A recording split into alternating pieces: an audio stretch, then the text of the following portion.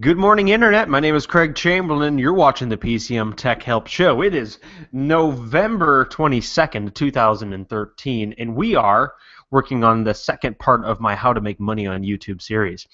Now, remember, the PCM Tech Help Show broadcasts daily. Starts around 7 to 8 a.m. Got a little bit of a late start this morning, and I really try to start as early as I possibly can. What we do is we give you, or I give you, common sense advice for that tech in your life. So during the show, feel free to ask questions at any point in time. You can post the questions in the Google Plus feed below this video. From what I understand, the mobile users are having a lot of trouble with the Ask a Question button. I prefer if you can click the Ask a Question button that you click it. If you can't, that's fine, or you can post a question directly on YouTube. And what we're going to do is we're going to basically give a quick overview of what we talked about yesterday, and after we do that, we're going to move on forward with how to make money on YouTube, everything that you need to know in order to make money on YouTube.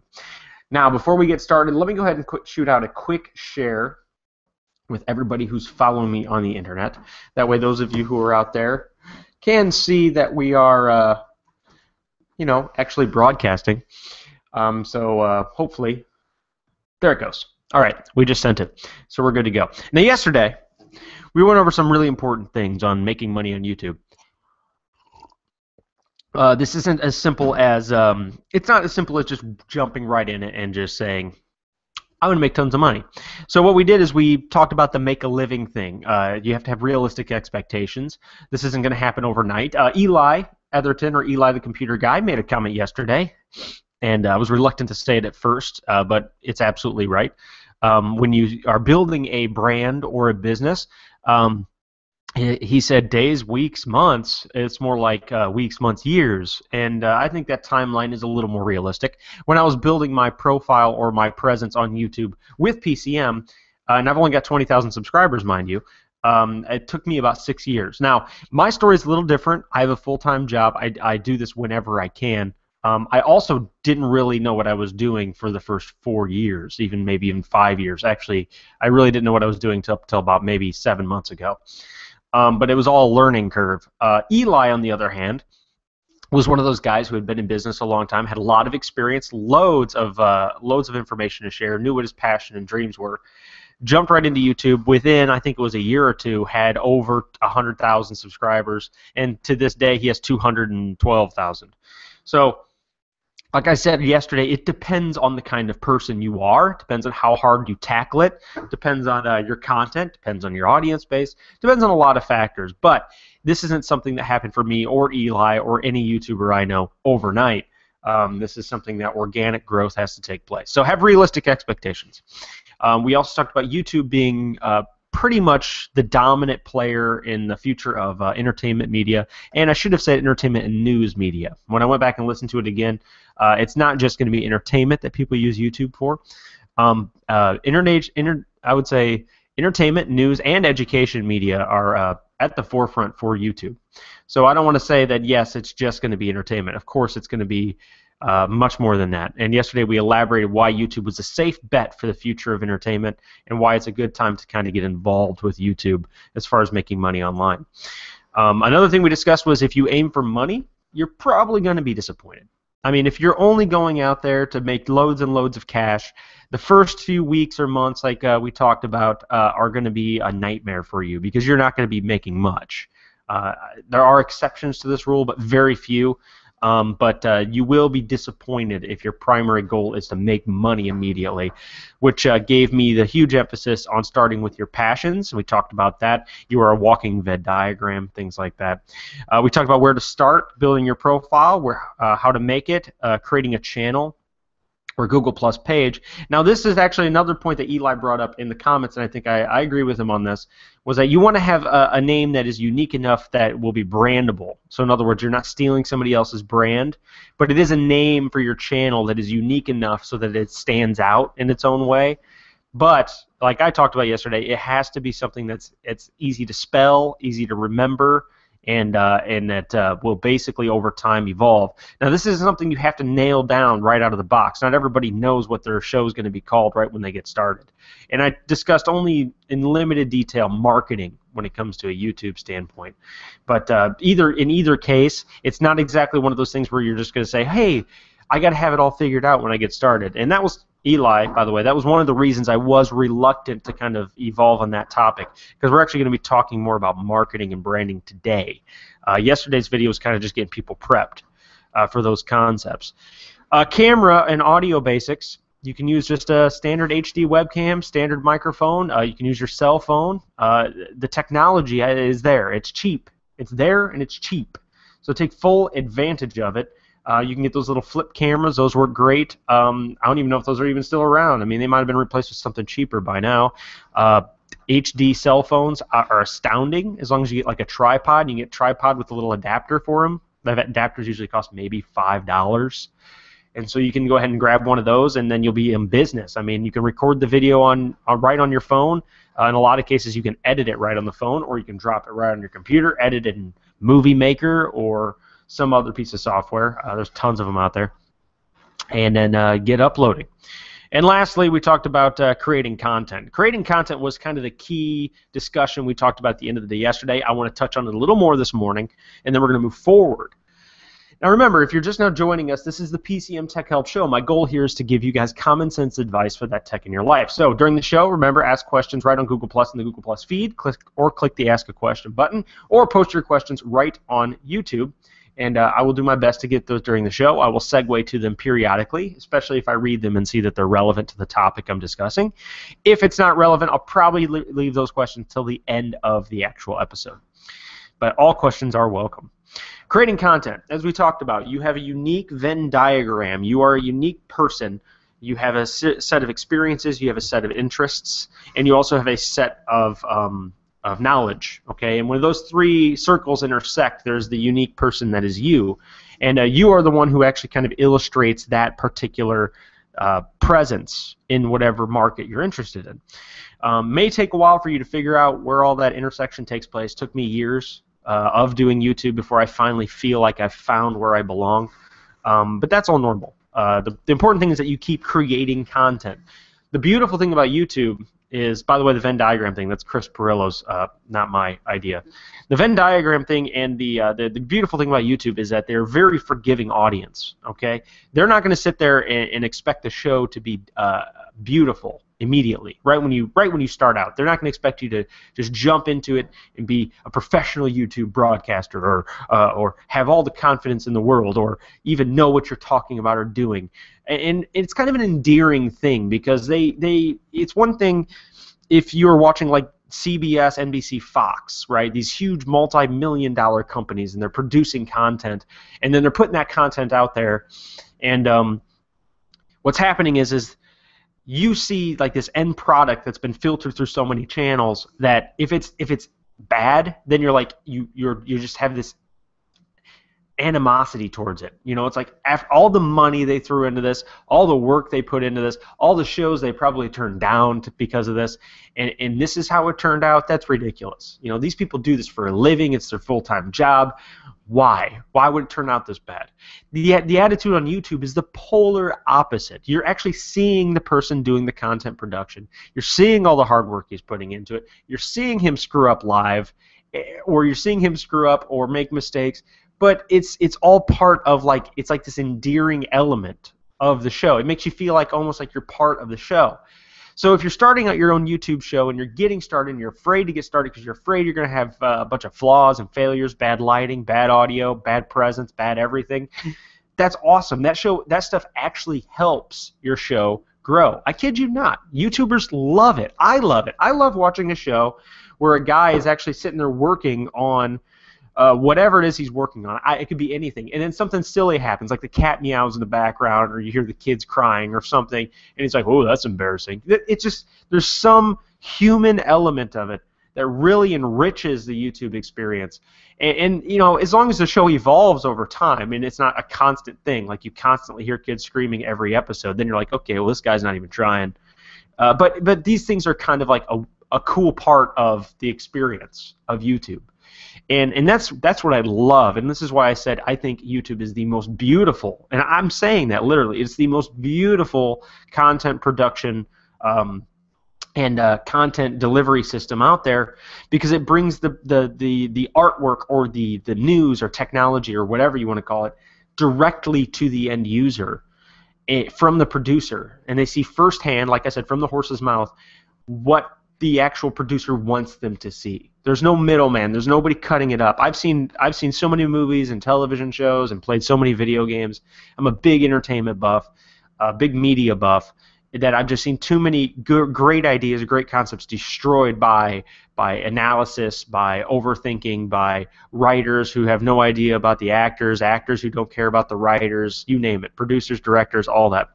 But creating content is an essential part of the show, and it's an essential part of your channel, because remember, your entire success on YouTube is based on your content. It's your marketing helps, your speech helps, being able to deliver good messages, it helps, having good lighting, it helps, having a marketing and a business strategy, it helps. These things help, but at the end of the day, it doesn't, in most cases, it doesn't matter how bad your audio is, it doesn't matter how bad your video is. In many cases, if your content is solid and gold and it's there, people will just look past all of those details. And this is something I really wanted to emphasize this morning before we go forward with our strategy on how you're going to make money on YouTube. Because the biggest hurdle for most people who are getting started in this industry, including myself, by the way, I'm speaking from experience, is jumping over that initial idea of am I going to screw this up? Am I going to make one video that makes everybody hate me? No, that's not going to happen. There's just too much out there. And the YouTube audience is incredibly forgiving. They'll see your video. If it's bad, they'll just click the back button. But they're not even going to really sit here and judge you for it. They're just going to come back later if you have something else interesting to say. It's really an incredibly forgiving audience, and it's one of my favorite audiences to deal with for that reason. And like I said, I think they're a lot more forgiving because they're dealing with the person creating the content directly, and it's just part of the deal. It's just part of the deal, and it's a cool thing for anybody who's interested in doing this. Now let's move forward with a upload strategy. Okay, people are like, okay, Craig, I'm going to create content. How much content should I create? How much time should I spend on it? How much money should I spend on it? What should I do? Well, it's easy. I mean, really, it's easy. Creating content, rule of thumb, don't make anything you wouldn't want to watch. Okay, so if you're really forgiving about audio, video, and lighting and things like that, then be forgiving about those things. But the real trick here it's not to make as much content as possible. It's to make as much quality content as possible. Because remember, and you're going to hear this phrase from the SEO nerds, the search engine nerds, content is king, and that is an absolute truth. Content is what dominates your presence across the board on any service, whether it be writing articles for a blog, whether it be making videos on YouTube, whether it be growing on social media.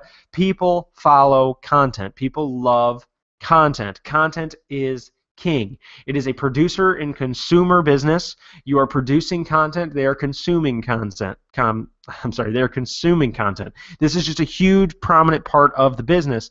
So when it comes to how often should I upload, the more the better. That's always how it works, okay? Now, where this line is drawn, where this changes or where it shifts, is if I say the more the better, I'm not saying churn out 10 really crappy videos instead of one really awesome one. What I'm saying is the more high-quality content that lives up to your standard, the better. If that means you got to spend 20, 30 hours a week to develop really good, high-quality content, 5, 10, 15 videos a week, which is insane, by the way. But if you can do it, then do it. If you can make a lot of high-quality content, create it, publish it, get it out there, because that's how you're going to really start landing that business.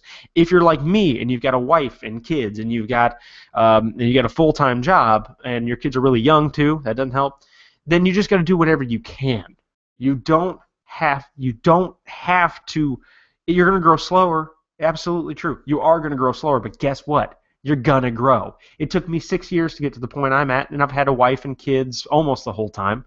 And that's the thing. And I haven't grown as fast as other people, but that's why, is because I have not had the time to build as much quality content up to my standard as I would like. Then I look at a guy like Eli, who throws himself into it full time, just passionately pursuing it nonstop, making quality content over quality content, video after video after video that lives up to his standard, and he just skyrockets. And it's just a perfect testimony to what I'm saying here. It's all about content. Content is king. How often should you upload?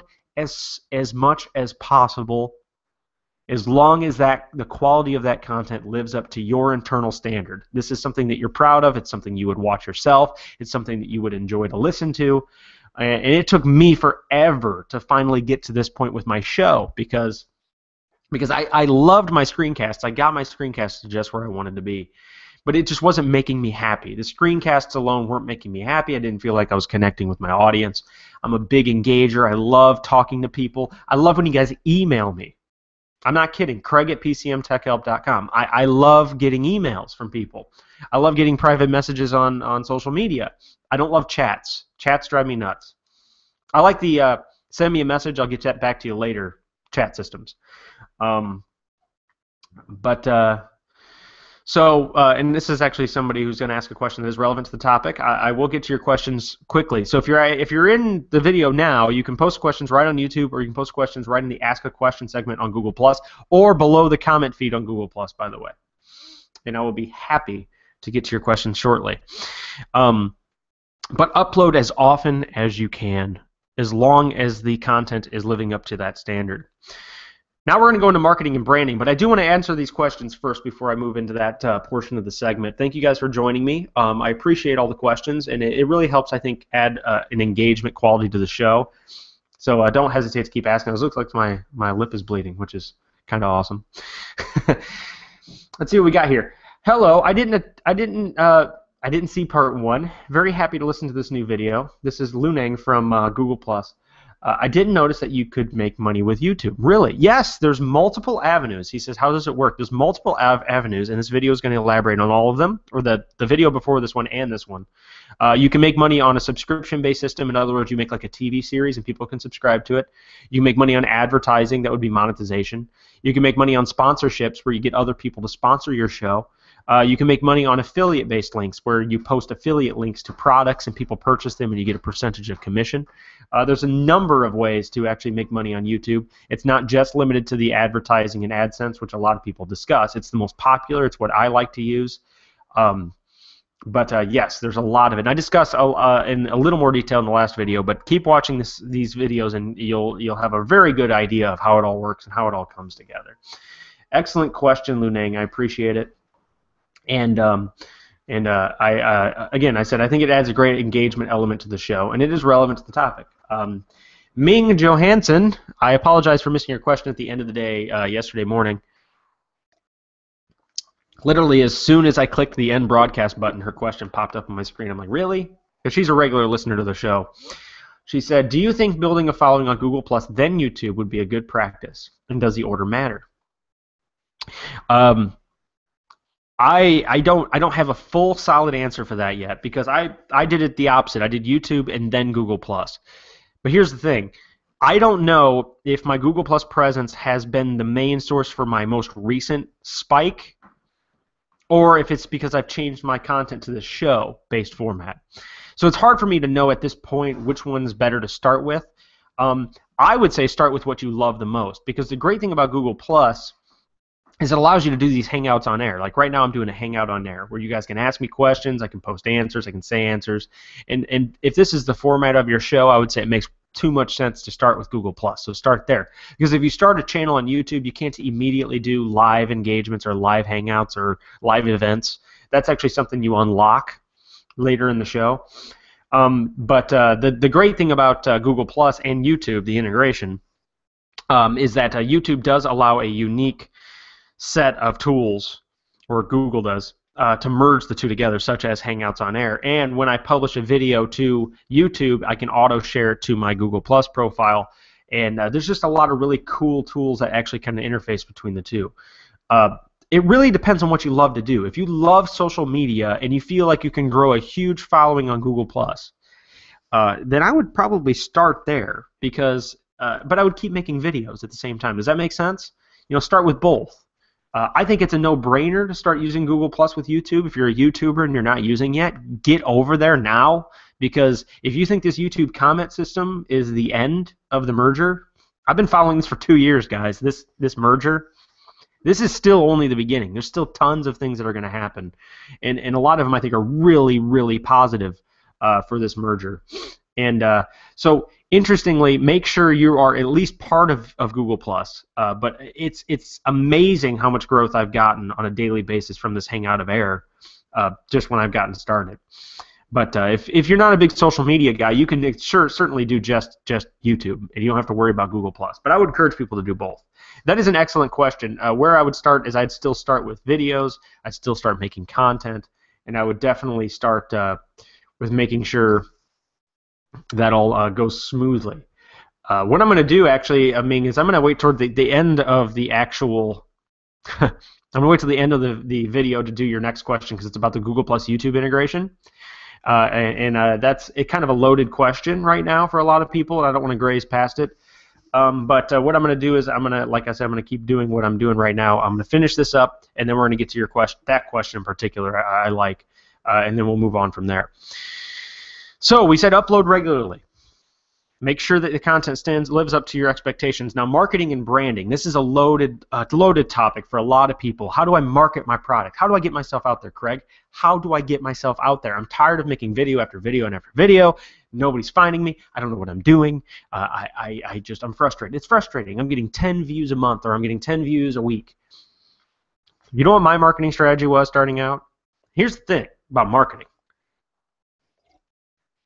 It's not as complicated as you think, okay? But it's the easiest thing to overthink. I'm going to say that again. Marketing and branding is not as complicated as you think, but, what was the second part? That's right. It's easy to overthink. That's right. It's not as complicated.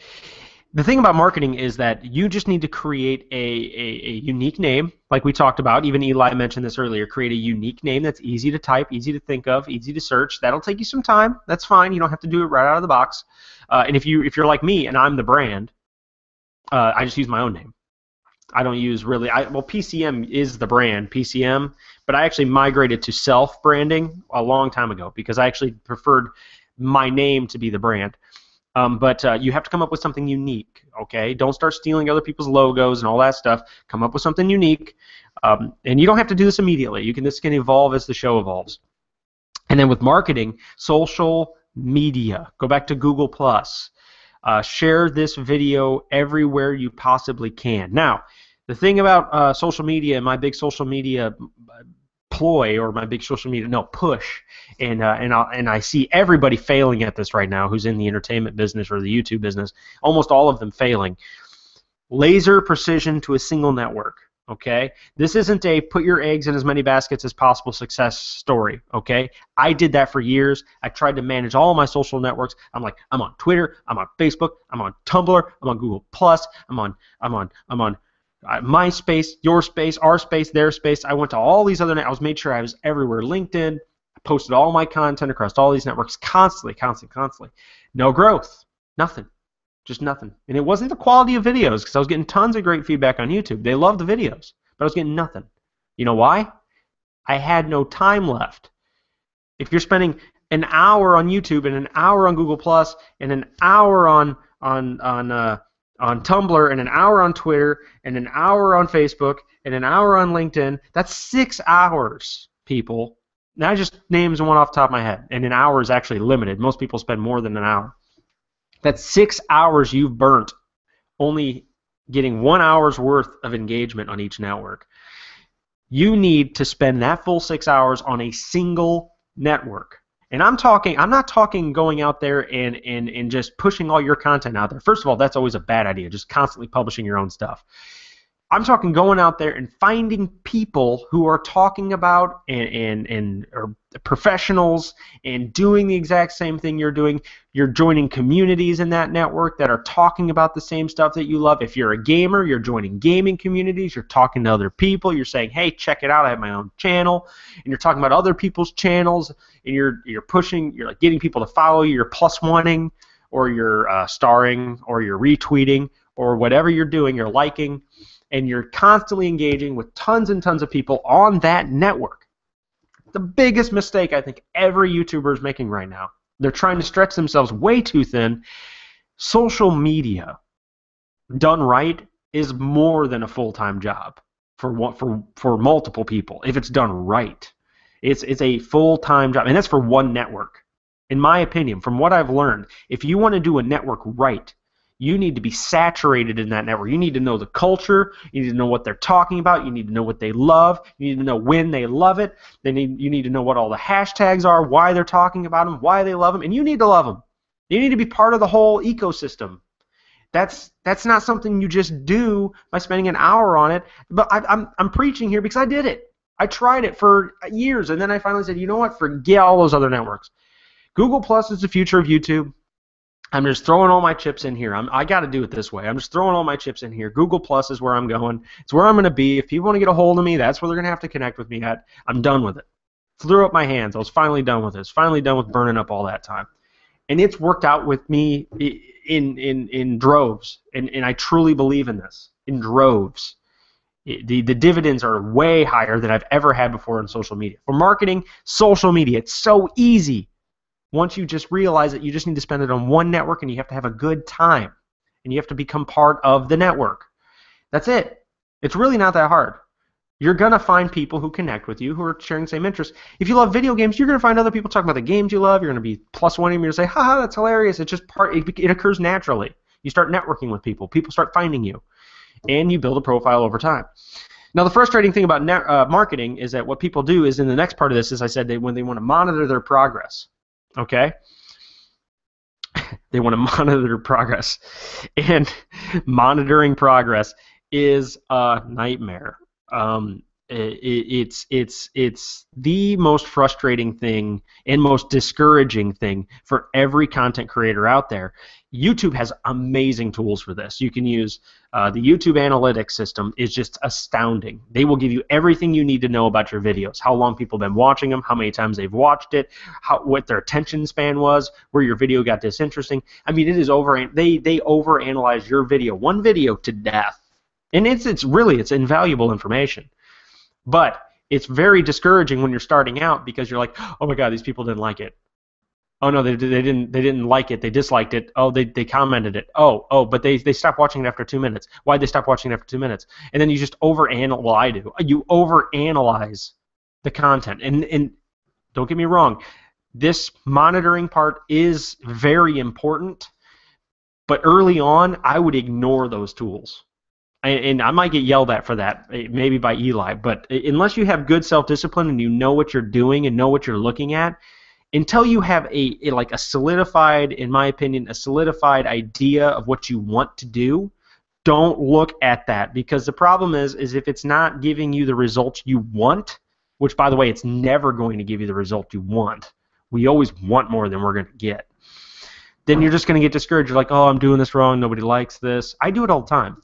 Why am I bothering? It's a waste of my time. Why do I keep moving forward? I should just give up. You know, it's just these numbers hurt you more than they help you. So monitoring progress, it's essential, okay? And I'm going to talk about the pros of that. I've talked about the cons. But avoid it if you're that kind of person who's going to overthink it. Do not take your numbers personally, okay? You are going to find people who if you love it and you're talking about it in as much passion as you're talking about it, you're going to find people who love your content. It's going to happen. Monitoring progress, though, a great thing about this is if you're monitoring your progress on your YouTube videos with YouTube Analytics, you can find what types of videos that you're doing are more popular. You can find what types of sharing on certain networks is helping more. You can try different marketing strategies, like different advertising campaigns, and then see if it actually gave you more views than usual. Things like this are invaluable for measuring, and YouTube gives you all those tools necessary to do that and more, to be honest with you. But monitoring progress, there's a few things there that you want to make sure you're careful about, because even I literally intentionally ignore my my monitoring tools. Now, I used to look at them daily, which is stupid. Oh, that's another thing about monitoring. Have a set time frame where you're doing number comparisons and stick to it. Don't say I'm going to check this every day, because you're going to want to kill yourself. Say I'm going to check this once a month. I'm going to check this once a week. Am I going to take the numbers personally? I just want to see how things are going, okay? And I'm gonna go over all of it. I'm going to see how the videos are doing, and then I'm gonna leave it alone. I'm going to make some modifications to what I do, and I'm going to leave it alone. And then you come back a week later or a month later, whatever your strategy is, and you do it again. And this is just something that don't do it daily. Please do not look at it daily. Daily numbers mean nothing. In my opinion, weekly numbers mean nothing. The only numbers that really are, I think, valid are probably monthly. Because that gives you a true time frame to kind of gauge what's really going on. Now I'm going to get to some questions here because we've got a bunch of them, and it's awesome that we're getting a bunch of questions. Like I said, I love this part of the show. I'm probably going to end up going over today and be late for work. But let's see what we have here. Ming, again, don't worry, I'm going to get to yours at the end of the video because she's talking about the YouTube Google Plus integration, and that's, like I said, a loaded question, and I want to wait till I'm done with what we're talking about before I get to that. Lunang says, how much can you expect for a video with 1,000 views? What is the metric, and is it the same as analytics? How much can you expect? It really depends. I've seen people earn everywhere from $1 per 1,000 views all the way up to $25 per 1,000 views. So that's kind of a broad range. And the amount of factors that come into play on that are astounding. I mean, it depends on what you're talking about, when you're talking about it, who's paying for what kind of advertising, how that advertising is relevant to your audience. The Google advertising system or algorithm is so sophisticated that nobody really knows what you're going to earn. Over time, you will develop something called an average, and it's called a CPM, average CPM, or cost per 1,000 impressions, which is what you're talking about. How much money will you make per 1,000 views? I'm not allowed to disclose how much I make per 1,000 views, but what this number will tell you over time is you will see how much money on average you're going to make for every 1,000 views across all your videos, across all your content. That number will shift. You can actually look at it on a video by video basis now too. You can actually see how much money you made per 1,000 impressions on that video. So you can actually start looking at what videos are actually making you more money from advertising than others. But remember, advertising is seasonal. It depends on your market. So if you're in gaming, a new game system might be coming out, you'll probably be making more if you're talking about gaming at that time, because the new console systems are paying more for advertising. But there's a lot of factors that come into play which determine how much money you make. The important thing is that Google's going to give you all that information. And they're going to give you that information literally with full disclosure. You're going to be able to see firsthand what's making you money, what's not, what's a waste of your time, what is. And really, at the end of the day, do you care? Like, if you're like me, I never really went into this for money to begin with. If I did, I probably wouldn't still be doing it. Actually, I definitely would still not be doing it. But what it'll do is it'll give you an idea of whether you want to continue on down a path that you're experimenting with. But I never really, like, I didn't go for the higher CPM video topics. I've had people tell me, I've had even Eli tell me, dude, you need to move into more advanced topics. You're gonna make more money that way. And I'm like, I don't. It's not in me, man. I don't have a passion for it like you do, you know. And that's the problem. And I'm not you. I don't want to replace you. I think you're great at what you do. So I'd much rather, if somebody wants to know an advanced computer tech topic, go subscribe to Eli the Computer Guy. It's what he loves to do. This is what I love to do. What I'm doing right now. Engage with people, educate, teach on what I'd like to think is like a sociological business technology level. I can't even explain it. It's kind of a weird thing. But this is what I love to do. I'm doing it right now. Does it make more money than other people? I don't know. Maybe. Probably. Does it make less than more other people? Probably. So it's a catch-22. So there is no set number that you're going to get paid. If you get this many views, you will get paid this much money. That's not how it works at all. Stephen Hughes has an awesome question. Craig, and hey, Steve, thank you for the hello. Can you expand on the best practices on video length? 1 minute, 3 minutes? Is there some advice you can share on length? Shorter the better, in my experience, but it really depends on the format. Like, because what I'm doing now, like this show, I couldn't explain to you guys in full detail how to handle YouTube and how to really succeed making money on YouTube in 4 minutes, 5 minutes. You have to know your audience. If they're an audience that's looking for information, what I learned with screencasts, for example, if they're there just to pick up a piece of information and walk away, you got to get to that information and that information in the title as soon as possible. You got to hammer it out. You got to get them educated, and you got to get out of there. It's like a drive-by message. And it, like I said, it really depends on the format of the show. If it's like a podcast, I've noticed like 10 minutes is like the sweet mark. Like if you have like a daily podcast. I know this is the same for like Chris Pirillo used to do a TLDR, a daily tech report. I think his sweet spot was around 5 to 10 minutes. But usually people aren't going to sit there for hours and listen to a show. Like a show like mine, you're probably have it on in the background. And that's kind of what I was going for with this short format. But if you're not going to go for this kind of show format, I recommend you make sure you stick to more of a 5 to 10 minute structure is kind of like a sweet spot. If you're doing tutorials and stuff, 2 to 3 minutes. When I went over that, it was kind of, you get a lot of drop off. Unless it's a really, really extended tutorial that has a ton of information in it, then you can drag it out. Eli does classes, and so his full-length classes are hour or 2 hours long. Well, yeah, but how is that any different than you going to, a semester or a class at school? It makes sense. The format makes sense to be that long. So again, it depends on your audience and it depends on the format of your show. And really, like I said, you just make sure you love what you're producing, and go from there. And I don't get caught up in this idea that some things are more profitable than others. They are, but again, make sure your focus keeps coming back to what you're passionate about. Are you happy with what you're doing? Would you watch what you're doing? That should be your guiding light, I would like to say. If you are passionate about it and you would watch it, and actually I started listening to my podcast the other day, and I never listened to my content before. It drives me nuts, usually, because I don't like listening to me. And I've listened to my past few podcasts. I'm happy with this. I kind of really like how this is turning out. It's just one of those things. It's like I like it. I like the format. I'm enjoying it.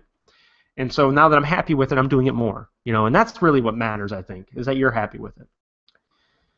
So let's see what we got here. We got more questions on YouTube. Don't worry, Ming, I see yours on Google+. And hang on one second, it's reloading. Okay, Blue Caffeine says, just wondering, what time do you go to bed? Because it's really early. I got off work at 3:40 a.m. this morning and wondering what time do you go to bed. Last night I was actually at the Xbox One release. Yes, I am a big time gamer, and actually gaming is one of the primary reasons I am as smart as I am. I swear, it's why I'm such a good learner.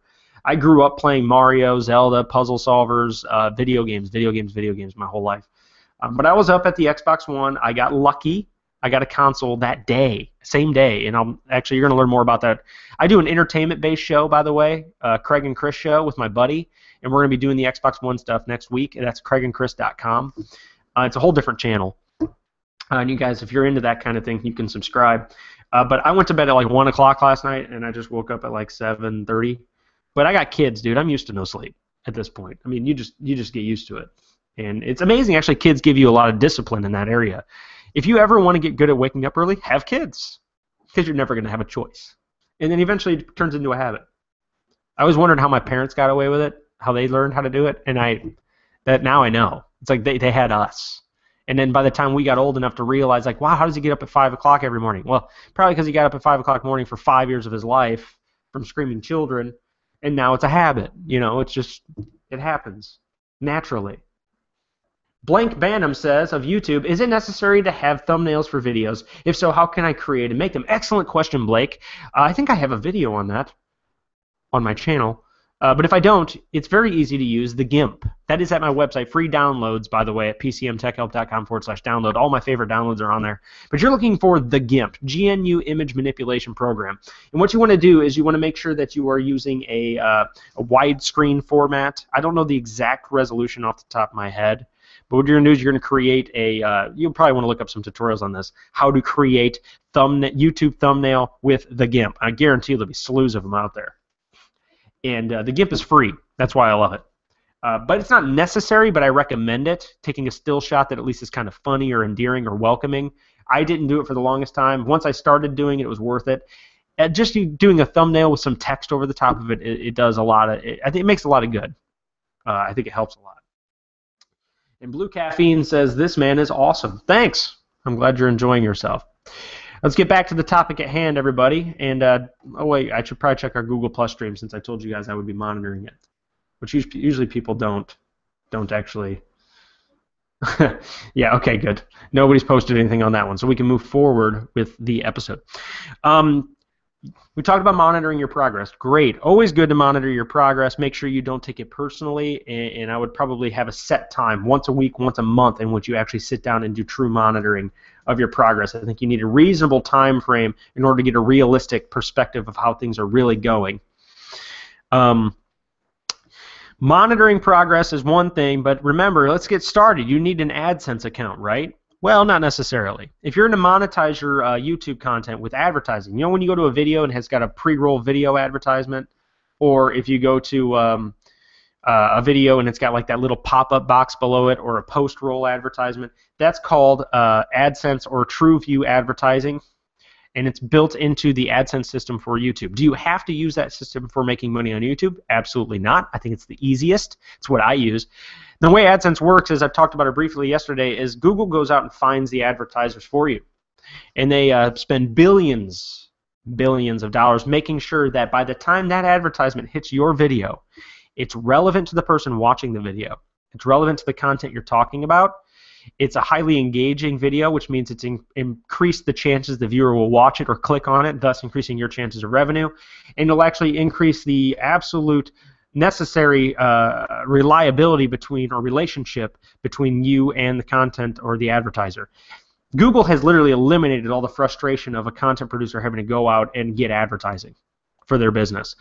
And while you will make a lot more money if you do that yourself, in other words, if you go out and hunt for a sponsor, you're going to make a lot more money because you're not paying Google commission. Google gets a commission of all the ad time and ad space, and they're highly competitive, so that drives down the actual revenue you're going to get. You're going to make more money if you go out and hunt for your own sponsors, but the AdSense program is probably hands down one of the most solidified formats for this, the easiest to use because you can focus on what you love to do. You can focus on producing the content. Google will take care of the advertisers, they'll take care of the advertisements, they'll take care of all the trending advertisements, and they'll make sure the right advertisements are reaching the right people at the right time, and you can just go on doing what you love to do, and that's creating your content.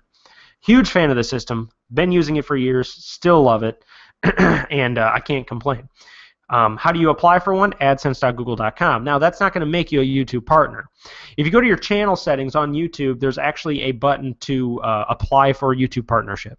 Once you've applied for a YouTube partnership and you've been accepted, you can actually, it will prompt you to actually redirect you, then sign up for AdSense. If you're too young to have an AdSense, and this is actually for you young viewers out there, don't worry about it, okay? You're not going to make money until you're 18. AdSense won't take you. But they're not going to stop you from growing a huge viewer base and a huge audience base before you're 18. You can start building your content and building your empire long before you can monetize it. You can still get sponsors, technically, but YouTube's not going to let you become an AdSense partner until you turn 18 plus. And that's just part of the deal. But it doesn't mean you should not make your YouTube channel and not start generating content, because you'll be like years or light years ahead of the time of all of us who were old enough to finally do it. And we got into it when we didn't have spare time. If you're a kid and you want to talk about a topic and start a YouTube channel and grow your channel, man, now is the time to get in. And if you follow the tips I'm giving you in this video, then you're going to be rich by the time you're in your 30s. I'm telling you, this is not a joke. So it's a lot of fun. It's a good time. But you'll just grow your subscriber base and your viewer base. The day you turn 18, apply for your partnership, get your partnership, sign up for your AdSense account, and then boom, literally within days, you'll be making your first money off of all that established audience and and all the viewer base. So that's a cool part about it. But AdSense is one of the funnest ways, most fun ways. But if you're not a partner yet, you got to get started. You got to start making content. You got to wait till you have at least, from what I remember, 100,000 views before you apply for your partnership. I know it seems like a lot, but that's what I recommend you do. But that's probably one of the most prominent parts. So we've really kind of reached the end of this. Okay. You can go out and get sponsors. There's a lot of good tips on how to do that. You can go out and start affiliate links. I'm a big fan of Amazon for that, Amazon affiliates for that. And that's where you post a link and you get a percentage of commission if people buy it. And you can do unboxings and reviews and post those links in the descriptions and things like that. If people buy the product, you get your commission. Those are more like revenue models, though. The commission ones are more revenues. You'll get more revenue on that if you have a huge following. You're not going to make a lot of money on that until you have a huge following. Because, I mean, if your commission rate is 1 to 5%, you're going to get $1 to $5 for every $100 you sell. And so, I mean, you're going to have to sell $1,000 to get 10 to 50 bucks. So, I mean, you really have to move a lot of product to make some decent money at that. But it's entirely possible. Entirely possible. So, before I give my final words of encouragement for this show, I'm going to get to your guys' questions. I'm going to answer those really quick, and then we're going to close this How to Make Money on YouTube series. Okay. Not relevant, says Ming. Oh, wow. We go all the way down here. Okay. I can't tell which one came in first. It kind of keeps bouncing around. Okay. I'll get to Ming's question first here. Is there really a downside to the Google Plus and YouTube integration? I'm not really seeing a downside. Wouldn't it mean that there's a better quality of interaction and viewers in an ideal world? Absolutely. There's absolutely a downside for a lot of people who are part of YouTube. And there's also some distinct limitations that have actually drove a lot of content producers insane. And that is that there's no real clear defining way to respond to comments properly. This is a big issue, I think, that they need to resolve as soon as possible. So if you're in a YouTube video and somebody's making a comment thread and you can't always reply to it because you're not following that person on Google Plus, or they only shared it with a certain select group of people, and this is creating a problem for people actually being able to engage in certain comment threads, and it's actually degrading the user experience for a lot of users on YouTube because they just want to go to a video and comment on it, which is fine. But they shouldn't have, in my opinion, Google should not have taken away their ability to do that easily. In other words, you should be able to follow somebody immediately, or if you try to post a comment, it should tell them why they can't post a reply. Oh, you can't post a reply until you join this community. They've started doing that. Or you can't post a reply because this was shared privately. Or you can't post, give us an explanation as to why we can't engage this content. And then give them an option to sort content by content they can engage in. I mean, there's a couple of ways they could have improved, I think, the YouTube side's user experience on this. And I think that's kind of what has hurt them the most in this integration. In the long run, you've heard me talk about this a number of times. I think it's going to be awesome for YouTube. I think this whole, like you said, the interaction with viewers, the things I can do with you with Hangouts, it's going to be a no-brainer in the long run because you can actually connect with your users. There's actually, you guys don't even know this yet, but there's behind-the-scenes tools that lets me connect with my top YouTube fans on Google+. And that top is based on like how many subscribers they have, and I can actually add them all to a circle at the same time. So I can start following all of my fans like immediately and add them all to a Google Plus circle, and I can start engaging with them on social media instantly. That's unbelievable. I can start sharing content to just those people. I mean, it's awesome. I can start responding to theirs. I can see what they're posting and see what they're talking about. And that's just, it's unbelievable what kind of engagement you can get out of that through Google+.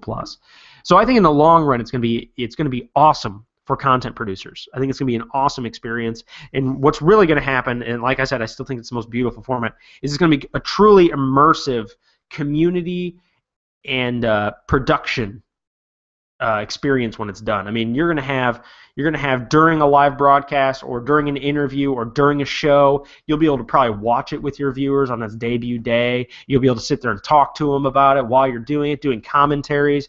I mean, the potential is literally limitless. All the cool things you could probably do with your viewers, and it's awesome. It's just an awesome service, and honestly, I don't see it being a detrimental thing in the long run to YouTube.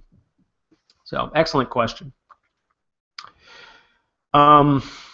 Which service do you think is better in terms of making money, Helpouts or YouTube? Personally, I don't know. I haven't used Helpouts. Or are you talking Hangouts?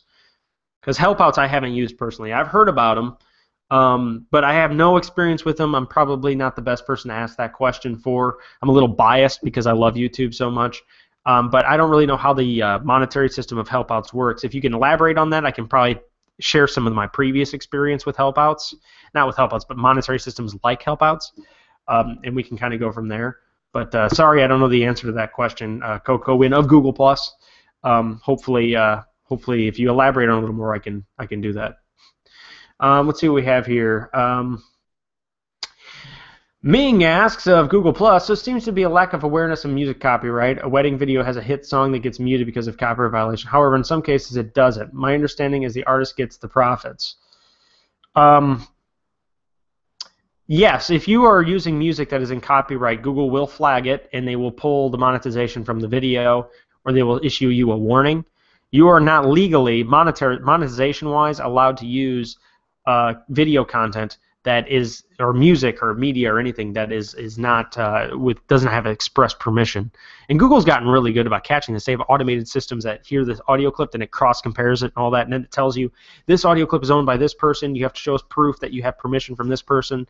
So they've made that process simplified. They don't just say you're not in compliance and shut you down, but they've kind of elaborated on it a little bit more. But your understanding is correct. The person who created the original music tone or whatever, they should get credit for that work that they've put into it. We shouldn't just be able to profit off of everybody else's work. You know what I mean? So that's kind of one of the big deals with that. I love this question from Cassie B of Google+. She says, how do you deal with the negative comments you may get from time to time when your channel starts to get popular? In what ways do you leave a room for constructive criticism? I have Chris Perillo's Nomies group to thank for this. I went through what I would call like a really dark place with my YouTube channel, and it was a couple months where I just got so down on myself because of all the negative feedback I was getting. And it wasn't until I watched or I posted my frustrations to the Nomies group. I'm part of the Nomies group. It's Chris Perillo's mastermind group, and it's a wonderful group. I haven't been there in a few days or weeks, actually. I've been meaning to get back there. It's paid for. It's a yearly fee. It's really reasonable. I think it's like $100 a year. But Chris Perillo regularly participates in there. And so I post on there, and I'm like, you know what, guys? I just don't know if this is worth it. I have to deal with too many negative people. I don't really know if I'm making progress. I can't tell what's working, what's not. And then Chris Perillo came back and he said, when you're getting negative feedback, it means you've made it. And then he posted a video that kind of changed my whole perspective on things. And the name of that video was I Hate Chris Perillo. And I kind of cheesed a little bit, and I clicked on the video. And this was literally a 5 to 10 minute dissertation or explanation as to why Chris Perillo was like evil, the devil, and not like literally, but why they hated him, they despised him, they wish he was dead, things like this. It was the most hateful thing I had ever seen anybody post on the internet about somebody. One of the most hateful things. And I'm sitting here watching this, and I'm going, wow. There's just some people out there that are this way. You know what I mean? And it's not really reflective of a lot of time these people, they're going through a rough patch in their lives or whatever, or they're dealing with immaturity or their own issues, and they're taking it out on you. I don't know what the issues are. Doesn't matter. But 99% of the time, that's all it is. And so Chris gave me some invaluable advice at that point. He said, the block button is your friend. Do not hesitate to use the block button. And I've used that philosophy ever since, and I've never been happier. You are going to take the real hurtful people aren't the ones who say the lewd and crude things. They're the ones that mask it in like an intellectual argument as explaining to you why you're an idiot. You know what I mean? They'll go through all this explanation as to why you're wrong, and why you shouldn't be on YouTube, and why you're wasting your time. Those are the ones you probably take the most personally. But I would still say if the post, the tone of the post is negative and not constructive, block it. That's been my strategy ever since, and actually it's helped immensely with my content production, and it's helped eliminate a lot of that negative dissertation and back and forth in the comment feed. I think it's improved the actual viewer experience as well. But that's probably what I could recommend as the best way of dealing with negative. You cannot take anything over the internet personally. You are going to, but you will get over time, you will get really good at not giving a crap at what people think. And I mean that literally. You will get exceptional at not caring what people think of you. And that's all part of the growth process. It's all part of you becoming the entertainer or news broadcaster or podcaster or YouTuber you were meant to be. And this is going to happen no matter what you try to succeed at. Remember, if you pursue any avenue of success, there will be, for every one person who encourages you, there are going to be thousands that try to tear you down. Thousands. And that's just part of the deal, unfortunately. So that was an excellent question. I appreciate it. Ming says, not relevant. You've probably answered this in one of your hangouts, and I've watched them. Haven't watched them all yet. What's the microphone you're using? I am using the Blue Snowball microphone. I actually did mention it slightly in yesterday's video, just for a brief second. It's my favorite microphone I've used to date. It was $60, and it's USB. And I love the audio quality that comes out of it. For the price, in my opinion, you still can't beat it. It's got its limitations. Like, you see how close it is to my face? In order to get really, really good audio, it has to be this close to my face. It's a podcasting microphone. So really, it's designed to be in close range. It's got that full, you can do a full circle 360 recording. It just doesn't sound as good. I don't think the audio is as good. But it's capable of doing more than this close. I just don't think it's as good a quality. So, thanks for the question, Ming. I liked it. Lunang says, thanks for all the recommendations. No problem. No problem, Lunang. And Ming says, one more question. I don't want to monopolize the session. It's taking a while to figure out time difference. Hey, no problem. I enjoy the questions. It really doesn't bother me. But I am going to have to wrap things up because I'm already actually late for work, guys. But let's see what we have here. I'm gonna see. I got a couple more questions here on YouTube before we close out. Okay. 1280 by 720 for the YouTube thumbnail. Of course.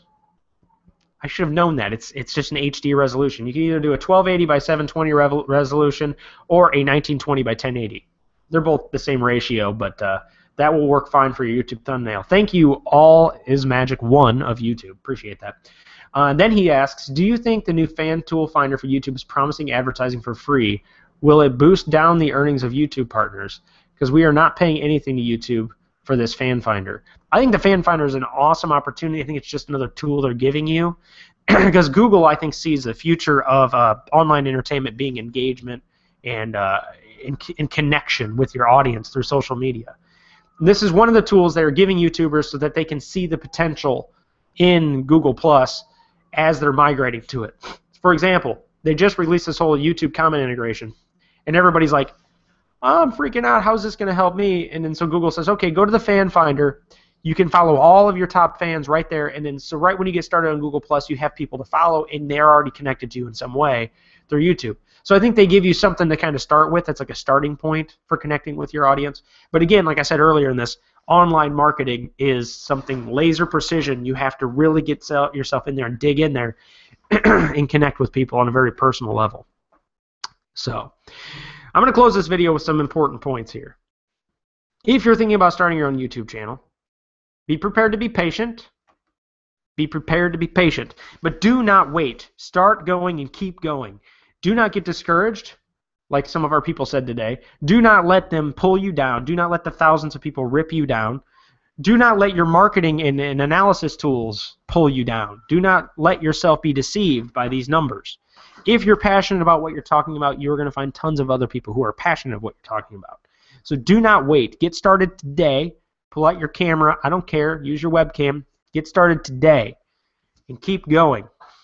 What you're going to get over time is the accumulative effect. I talked about it briefly in yesterday's episode. Your growth is going to be very, very, very, very slow at the beginning, and you're going to start out as it's like a straight line, but it's exponential growth. All of your previous videos are going to start working for you as you grow.